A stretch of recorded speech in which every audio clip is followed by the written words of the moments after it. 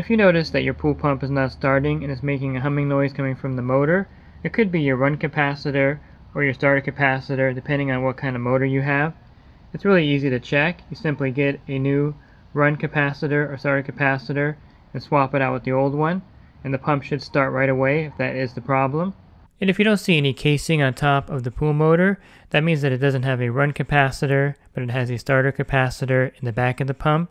You have to open up the back of the pump and change the starter capacitor in that case. And if your motor has the metal casing on top, that means that it has a run capacitor, so you have to order a run capacitor for your particular motor.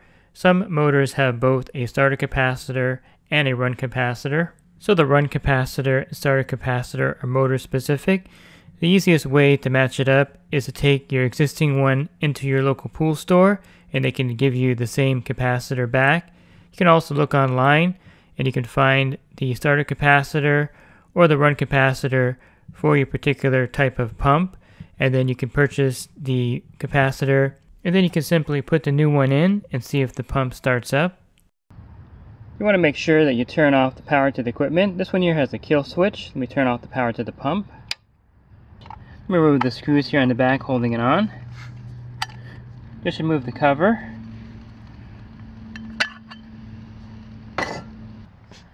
Here's what the pool pump sounds like when it's trying to start with a bad starter capacitor or run capacitor.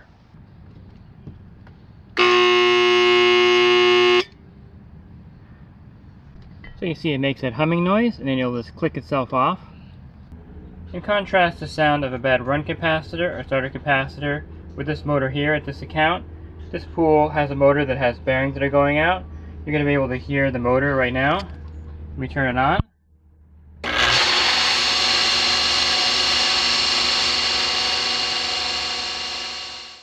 I have the new one here. Just take the wire off the old one.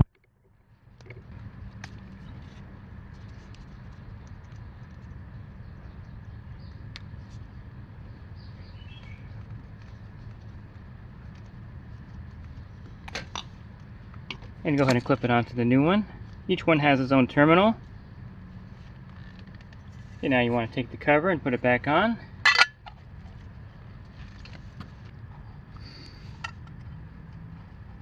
You turn this pump back on.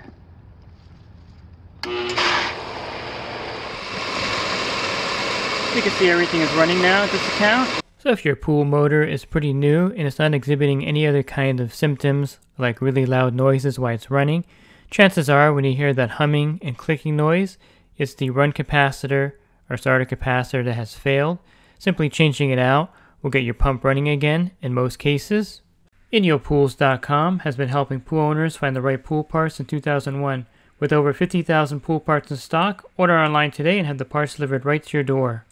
Jobber is your business's command center. The easy-to-use app powers your sales, operations, and customer service all in one place. Check the description below to save 20% off your first 6 months.